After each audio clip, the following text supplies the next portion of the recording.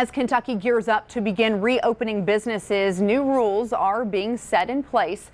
The governor made it clear that masks will be a part of our new normal, and right now they are mandatory for people at work and they are strongly recommended for everyone out in public. LEX 18's political reporter Carolina Buchek is working remotely, but she joins us live now with more. The new rules make it clear if you are going back to work, masks are required. In order for businesses to stay open, employees must be masked. So at work, that is required. However, when you're out in public, when you're going to the grocery store, the governor and health officials say, although it is not required, it is being highly recommended. So they are urging everyone to really do that. And all you really need is just a cloth mask, which is easy to make. You just need a bandana or some type of cloth and rubber bands. And Kentucky's public health commissioner says you should not be wearing an N95 or any type of surgical mask because we need those for our healthcare workers. So don't waste those.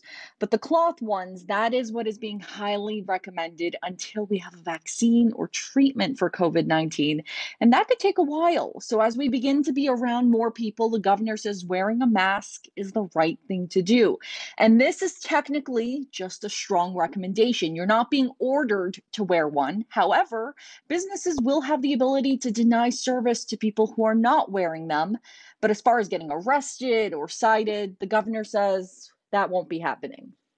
Okay, this isn't going to be something that people can be fined for. And again, nobody's going to be arrested for anything like that. But should you? Yes. I mean, if you're going on a run, no, that's going to be hard. But should you if you're going to the grocery store? Absolutely, you should. Just think about it. None of us know if we're asymptomatic at any point, which means we could be infecting the people around us.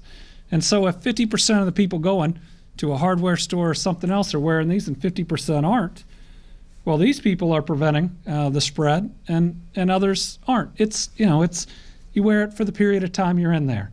It feels strange. It's different. But guess what you're doing? You're protecting everybody else around you.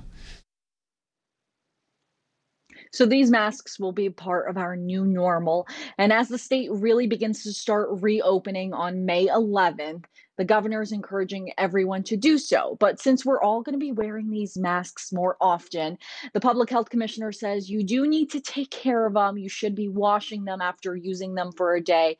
And also be careful to make sure you're wearing it the correct way because those cloth masks, they can look identical both on the inside and the out. So you don't want to confuse those and keep flipping that over. That can cause germs to touch your face.